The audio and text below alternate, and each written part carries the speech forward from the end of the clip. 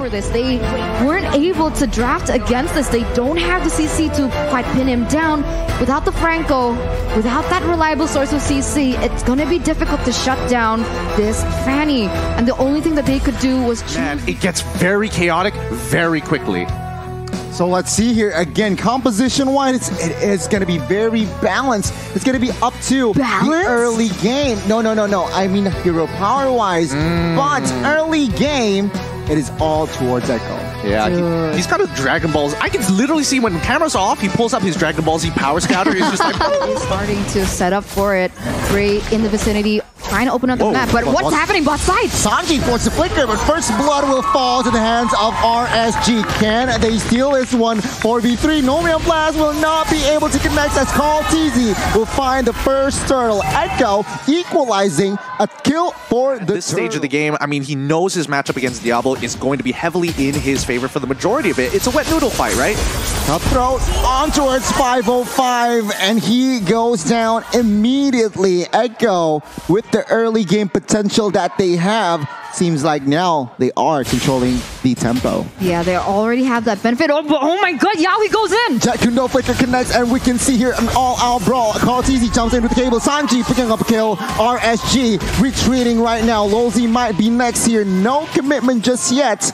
Echo with the intelligent engage and disengage. That must be so frustrating, right? Because RSG, they're betting on the Noomram Blast, whereas Echo, they have Yaoi to work around to initiate, but they also have that beautiful follow-up coming in from Sanji, but Diablo, he's gonna be taken down. Goodbye, Diablo. And that's why you has been pressured quite a lot, but he's not that far behind in terms of that level gap, so it's very interesting to see what the items say, but oh, he lands it! Oh my god, the stun, everything goes down. Call TZ, RSG, top.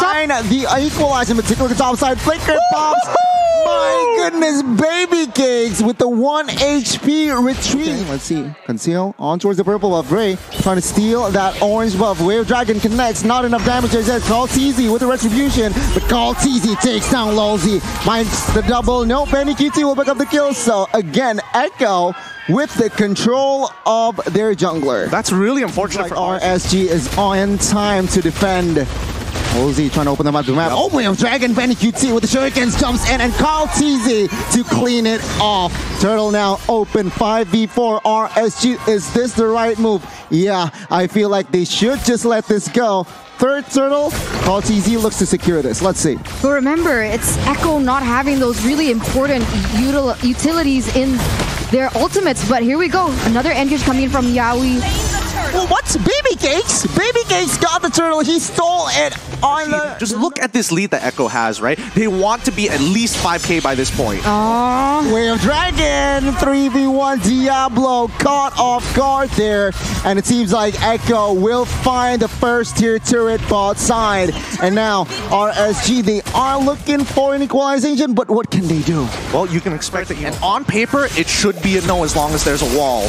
My goodness, just the kill pressure that Call TZ brings to the table. Baby Cake still surviving that one. But take a look at the mid side. Ray, 505, looking for a setup. Wait, but River, no comment. Oh my god, River top side. Lolzy gets caught with the Wave Dragon, and 4-member is technically on him. There you go. Down goes Lolzy. I mean, you mentioned something about RSG and like the Singapore region in general of how that, oh my god, but wait a minute!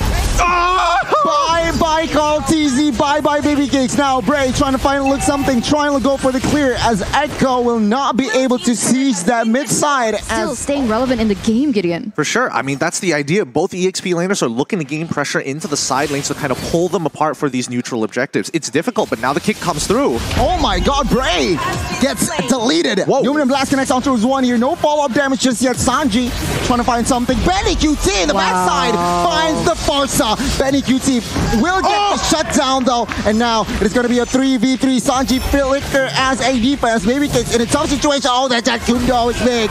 Baby Cakes though finds a double as Sanford will find a trade. At the end of the day, it's going to be 4v2. But my goodness, The Fanny, out of nowhere, finds the kill. Oh my god, a 4-for-2 trade, and let's make it more? Okay, he didn't want to commit onto that. He didn't want to make that mistake, but even then, Echo still with a huge... Let's see who is going to be able to take it, as Echo seems to have the better setup for now. They're trying to bait out information with the whereabouts of RSG members.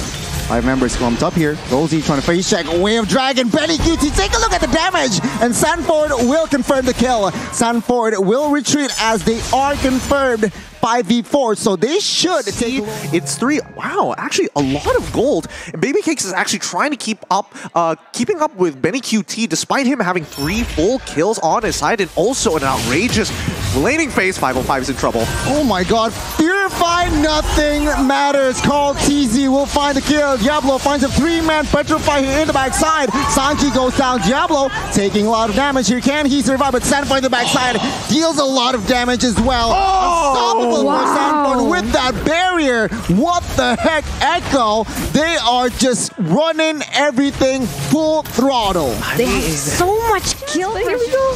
The fight for the Lord. Numinum Blast from Valentina finds Bray. No fall damage just yet, but Lozy here will not find the right connection as well. RSG, they are resetting here. 13,000 HP. They need to make a choice right now. I mean, the minions are pushing into their base. They're going to get backdoored by Call of Duty if they don't choose now. Oh my god, Call of Duty. Will they read this? Junpo tries to delay, but no, my god, 505 trying to fly. Sanford, Yaoi goes down, but Call of Duty in the backside. Benny QT, the base Echo outplayed RSG.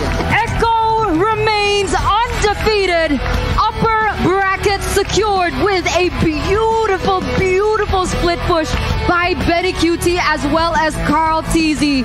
Congratulations, the Philippines.